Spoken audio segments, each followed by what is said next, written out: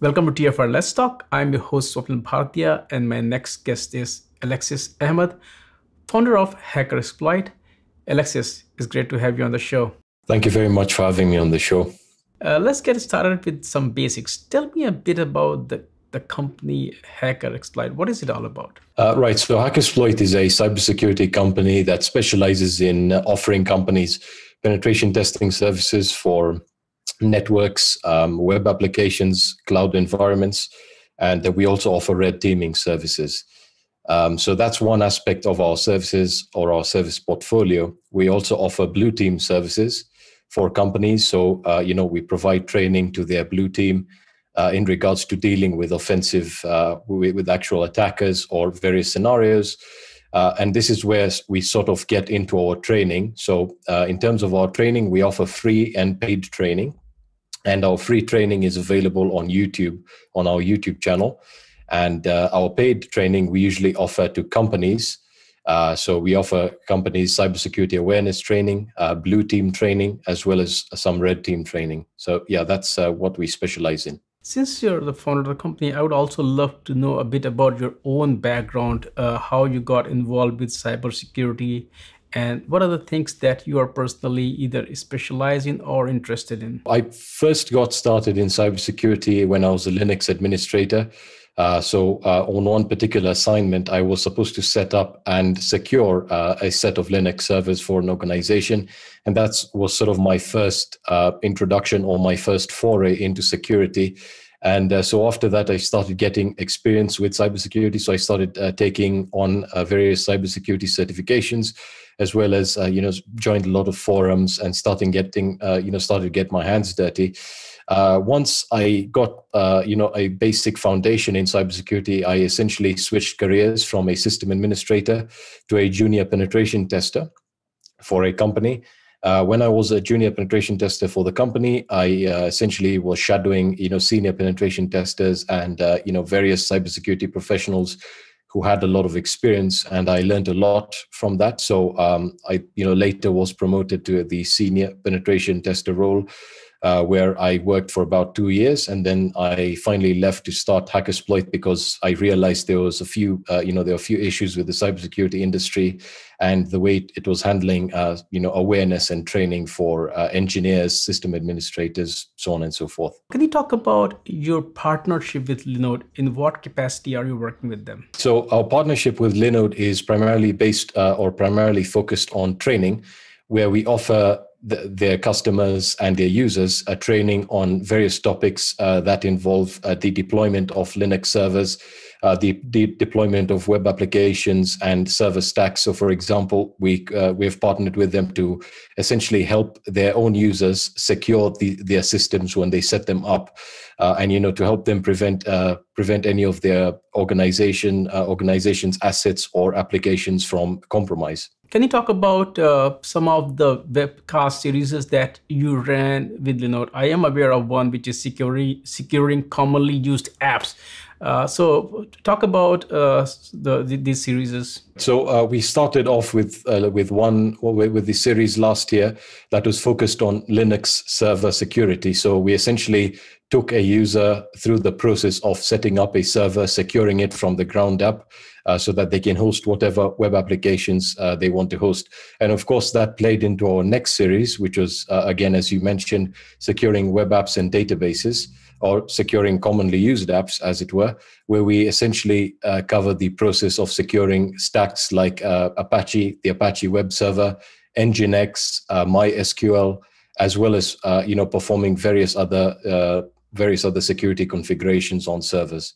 So we're essentially trying to build up the actual security awareness of their users and their customers, so that whenever they deploy a server, they have the resources to secure it. Since you work closely with Linode, and I'm sure they may have shared some insights with you as well, what are some of the common patterns that they or you have seen which users, it could be either their mistake, because when you look at security, there are two things that happen. One is bugs. There's nothing you can do with the bugs. Bugs lead to security issues. Second is misconfigurations. So what have you seen there with Linode users? What kind of mistakes they made and how these training will help them?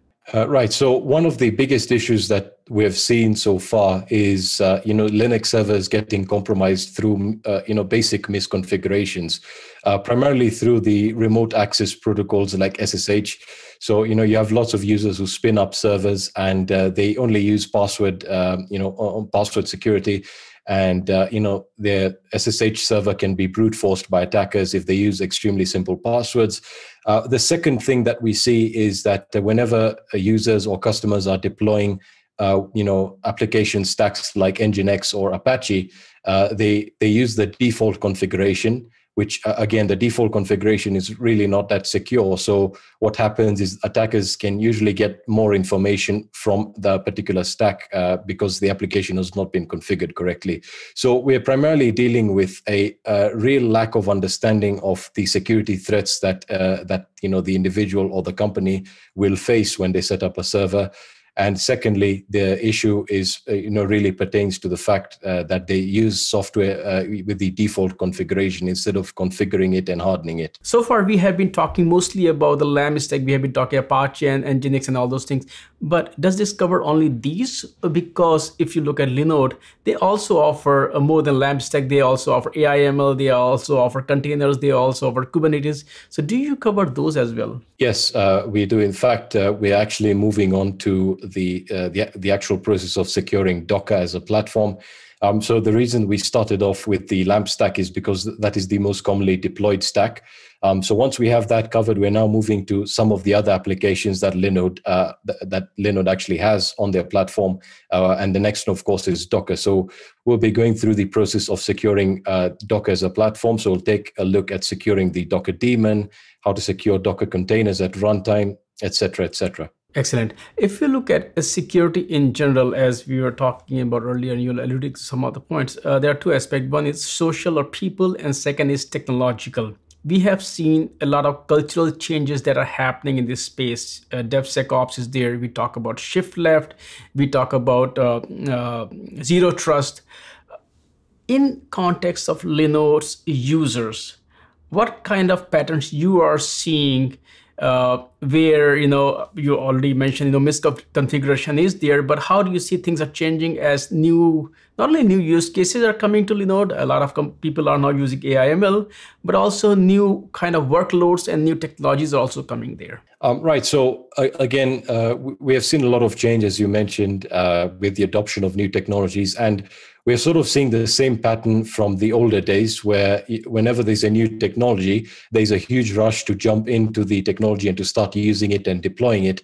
But the big mistake that we're actually seeing is that instead of focusing on the security aspect, as it is quite important, there's a lot of focus on actual deployment of the technology, as opposed to sitting down and taking a look at the risks that are going to affect the company or the organization that's using the technology. So that's why we wanted to come up with these set of series to actually ensure that the users and customers have the documentation and the resources available to them when they do deploy these technologies. So we're trying to change that trend. So we're trying to get people to start focusing on actually taking security seriously whenever they deploy a technology. But more thing that is happening is, as we were talking about new technologies, since the landscape is changing so fast, and roles are also changing. In the early days, as you're talking, there were silos. Security was someone else's problem. Today, it is your problem. Security is moving into developers' pipeline,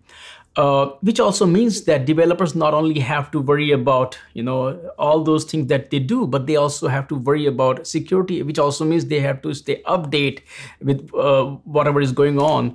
So can you tell me how you are working with Linode to kind of keeping developers up to date, either through new courses or whatever educational program that you're planning to run with Linode? Right. So again, the way we're trying to do it is to introduce the idea of security awareness, as you already mentioned. So with developers, or in regards to developers, this is an additional role or responsibility that they have to cater for. And with that being the case, we have to introduce security knowing, or with the idea that they don't have any practical experience with security. So we have to start at a very basic level, introducing security concepts, We then move on to, essentially explaining the process of working with a security policy and implementing one, so that things become easy as they move along, and they can again implement security in every project that they actually get into. So what we've been doing is we're focusing and we're introducing security concepts to them, in addition to the techniques we already did demonstrate. And thirdly, we're also working on introducing them to actually gathering intelligence regarding their particular technology they're using. So when I talk about intelligence, what I'm really referring to here is staying up to date with the latest that's happening with that particular technology that they're using, becoming aware of vulnerabilities and the various threats associated with the technology, given its rapid deployment or its increasing use cases. So that's how we're primarily focused on working. Alexis, thank you so much for taking time out today and talk about not only the work that you are doing with Linode, but the security landscape in general. Thanks for your time today, and I look forward to talk to you again at some point. Thank you very much for having me on. It's been a pleasure, and look forward to talking to you again.